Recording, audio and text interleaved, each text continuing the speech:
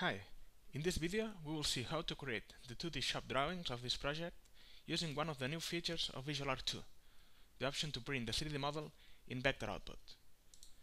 From the section manager that we can open from here, let's dock it here, we can see the list of section lines in the model. We can add new sections from this icon, or we can activate existing sections to the model, section it in real time. For example, this north longitudinal section.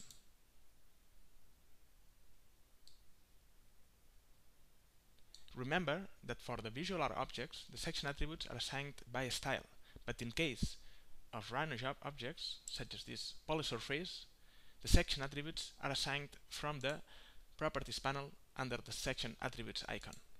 So we can assign here a different hatch pattern for this group of polysurfaces. When we move to another viewport, for example this one, we can use these buttons in the section manager to align the view to any selected section, for example this north longitudinal section.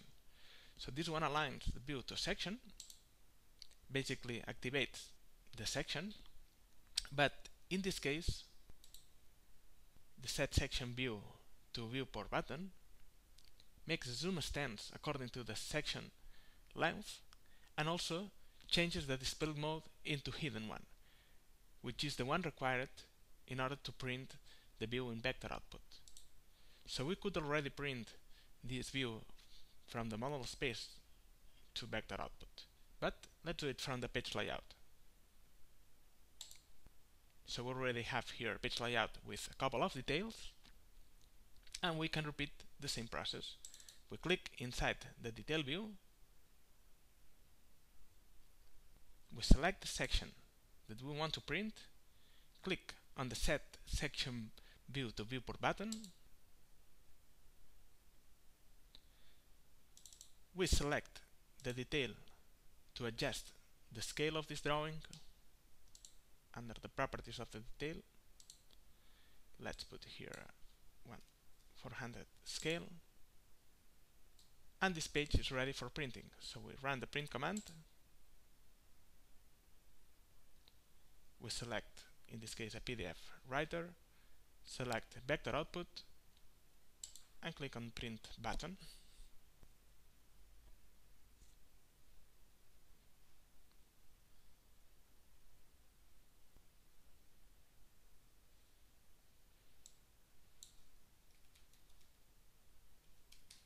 We give it a name and save the document.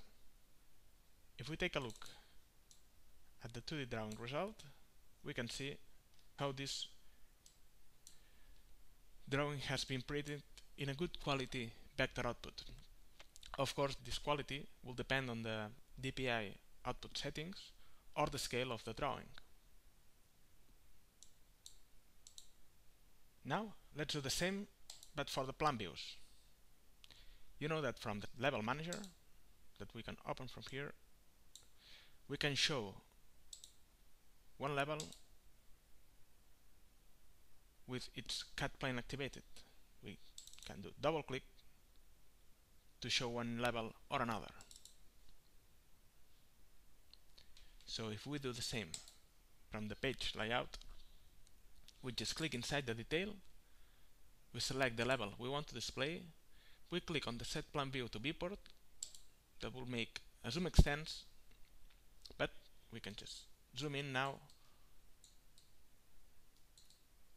or select the detail and adjust its scale from the Properties panel. Now we'll print this, select the vector output, click on the print button,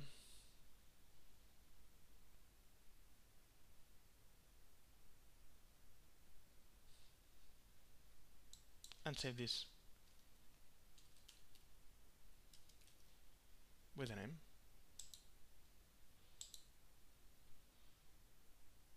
We can take a look at how this 2D drawing has been created, and we see that it generates a good quality to the vector output.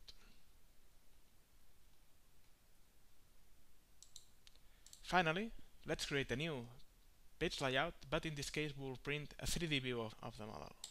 So we add a new layout, we define the page settings,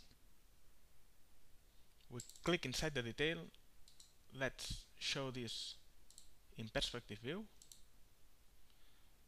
we change it into hidden display mode, which is the one required to print this in vector output. We zoom in at the desired point, and finally print this in vector output. Select print,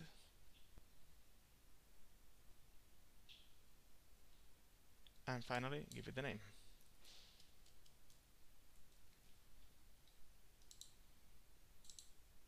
We take a look at the output result, and we can see a good quality vector output also for 3D views as well.